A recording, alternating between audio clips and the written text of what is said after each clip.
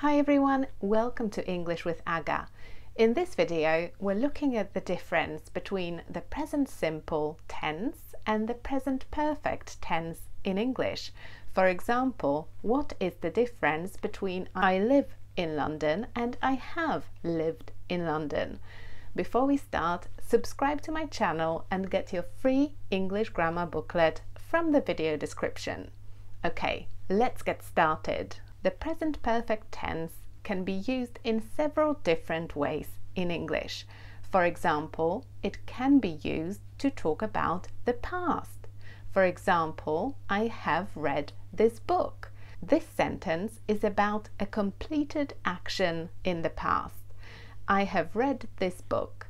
It doesn't matter when it happened. The thing that matters is that it's complete, it's finished. But we can also use the present perfect to talk about the present because it is called the present perfect. So, what is the difference between I live in Madrid and I have lived in Madrid? So the present simple and the present perfect. The first sentence, I live in Madrid, is just about the present. I am talking about right now, this specific moment in the present. It is true now. I live in Madrid now. But in the second sentence, I have lived in Madrid, I am talking about the whole period of time between when I moved in Madrid and now. And that period also includes the present moment. Now, but the focus is on the whole period of time. So I have lived in Madrid for 20 years, means I moved here 20 years ago and I still live here now. And I'm talking about the whole period of 20 years, including now. Here's another example. I go to New York every year. I have gone to New York every year. What is the difference? The first one is the present simple. It is a regular, repetitive action. I go to New York every year. And we use the present simple to talk about those repetitive actions. I have gone to New York every year for the last 10 years is also a repetitive action. So each year I have gone to New York. So what is the difference? When I use the present simple, the focus is more on the individual event. So I go to New York every year. Every year is an individual trip that I take. So I'm just talking about those individual trips. But when I say I have gone to New York every year for the last 10 years, the focus is on the whole period of time between 10 years ago when I started going to New York and now. So I am talking about a repetitive thing. I do it every year, but the focus is on the whole period of time, the whole 10 years, including now. Now, let's do a practice exercise.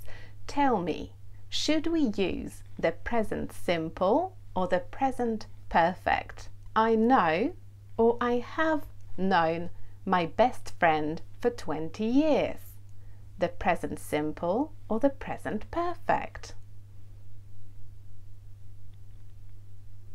I have known my friend for 20 years.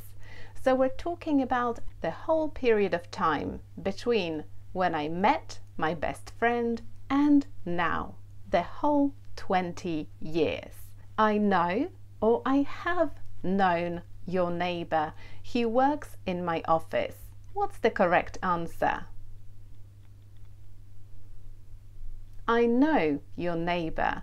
So here I need the present simple because I'm talking about the present moment. I am not talking about how long I have known your neighbor. I'm just talking about right now in the present. I know him. I play or I have played tennis every Sunday since I was a little boy. What's the correct answer? I have played tennis. So here I'm talking about a repetitive action. It happens every Sunday, but I am talking about the whole period of time between when I was a little boy and now. And that's why I need the present perfect. So the focus is not on the individual tennis games.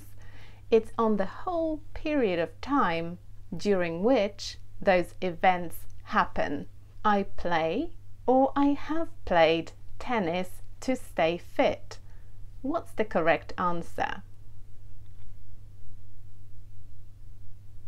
So here we just need the present simple. We're just talking about something that we do regularly. It's quite a straightforward sentence. So we just need to say I play. How many did you get right? Let me know in the comments, and don't forget to subscribe and get your free English grammar booklet from the video description. And I'll see you next time. Bye!